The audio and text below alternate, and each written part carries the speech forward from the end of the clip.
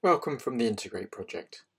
The Belmont Forum and JPI Climate brought together three groups: tree ring specialists from the Chinese Academy of Sciences in Langzhou, climate scientists from the Justus Liebig University in Germany, and expertise in climate modelling and data analysis at the Climatic Research Unit at UEA.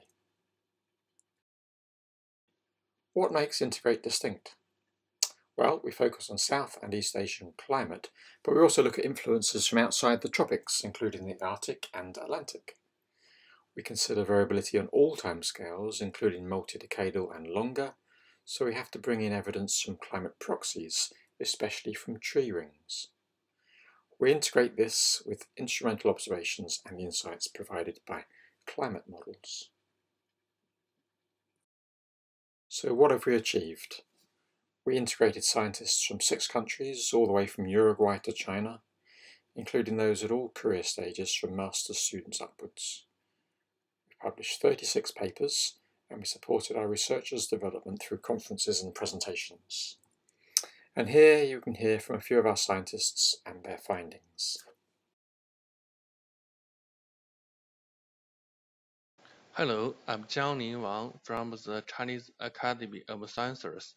As we know, the Atlantic multi-decadal variability refers to as AFV has significant influences on decadal climate change, but its drivers remain unclear. In this work, we reconstructed AFV over the past 1,200 years. We found that external forces only contribute 1/3 of AFV changes, and the internal variability contributes more. Our results also suggest a connection between the North Atlantic SST and the North Hemisphere temperature during the past 12 centuries. The results have important implications for decadal climate predictions.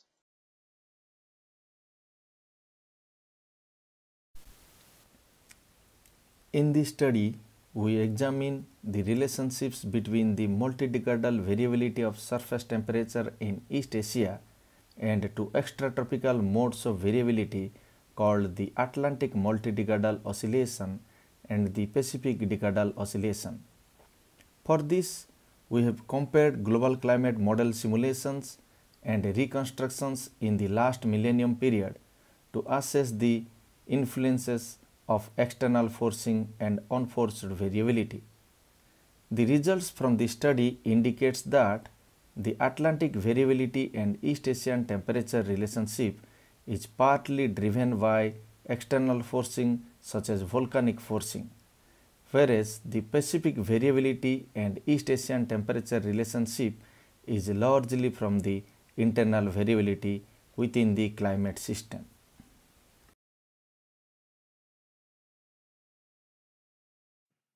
Hello, I'm Dr. Stephanie Talento, and this work is entitled Response of the Asian Summer Monsoons to a High Latitude Thermal Forcing, Mechanisms and Nonlinearities. What did we do? We ran a set of numerical experiments in which we apply a high latitude forcing. The forcing consists of warming in the northern hemisphere and cooling in the southern hemisphere. What did we find? We found that the forcing indeed affects the Asian summer monsoons and that their response is characterized by a precipitation dipole, with wet conditions over eastern Tibetan Plateau and its southern margin, and dry conditions over Bay of Bengal and Southeast Asia.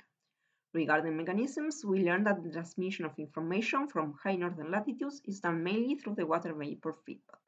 We also learned that this is a nonlinear response. Which are the implications? In particular, in the context of the current climate change, our results indicate a possible increase in monsoonal precipitation over the eastern Tibetan Plateau and its southern margin. Please, if you want to learn more, visit the corresponding publication.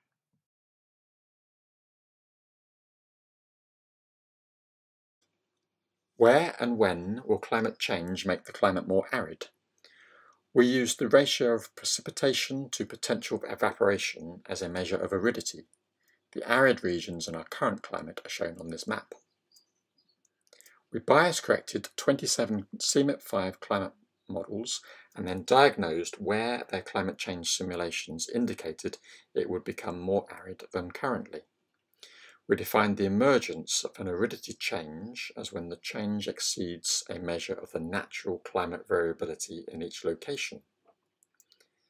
These models predict that significant aridification would emerge over about 30% of the land surface by the time global warming reaches 2 degrees Celsius above pre-industrial, the red and blue regions here, which include parts of southern China. However, aridification could be avoided in about 2/3 of those regions, the ones shaded blue, if global warming is limited to only 1.5 degrees, the more stringent aim of the Paris Agreement.